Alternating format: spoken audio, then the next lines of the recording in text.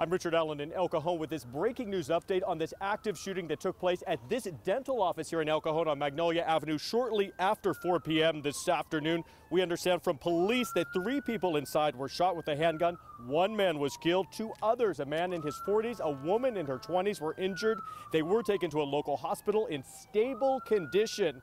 Now take a look at your screen. This is who police are searching for right now. 29-year-old Mohammed Abdul Karim. This is his DMV photo. He is the suspect police are searching for, and he is considered armed and dangerous. Now he is driving this rented white U-Haul pickup truck with Arizona license plates AM14894. El Cajon police tell us that they used security cameras, surveillance cameras known as flock cameras, set up along the streets here in El Cajon to track him down.